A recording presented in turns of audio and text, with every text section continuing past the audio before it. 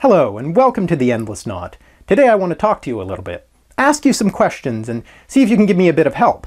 I'm working away at a number of new videos, so stay tuned. There'll be a few more coming out in the next little while. But for now, I want to take stock and review a little bit.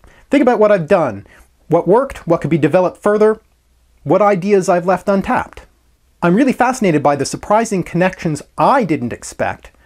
As I do the research, I found a number of ways that these videos or these words or these historical connections have linked up. So, for instance, Greek myth has come up quite frequently, and the ongoing influence of Greek myth on both English language and English cultural history. For instance, in the videos Clue, The Story of Narrative, and Paddle Your Own Canoe. The importance of scientific innovation, both on cultural and literary history, or on the development of the English language itself. There's examples in lots of my videos, in particular most recently, videos such as Clue, Coach, and Gimlet.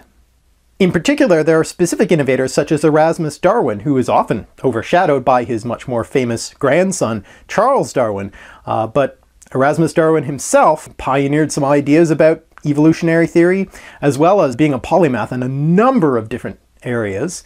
His influence is important both in terms of linguistic, literary, and scientific. Enemy of the show Oliver Cromwell has been mentioned a number of times, for instance in Yule and Cuckold. And the Crimean War has been mentioned a couple of times, both in a detective story and in Beef. And I haven't even yet mentioned my favorite bit of trivia about the Crimean War. Maybe that'll come up soon. So now I'd like to hear from you, either in the comments, on YouTube, on Facebook, on Twitter. Are there any connections you've noticed that I haven't picked up on? Things I've missed? Connections or people or ideas that I've mentioned but you'd like to see followed up on more? Words that I've mentioned in passing that you'd like a little more detail on? Or would you be interested in more unboxings and reviews of other linguistic tools, for instance? And if so, what type? Other etymological dictionaries, contemporary dictionaries, dictionaries of historic dead languages.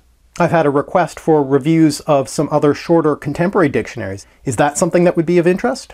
Would you like to see more cocktail videos? And if so, do you have a favorite cocktail name?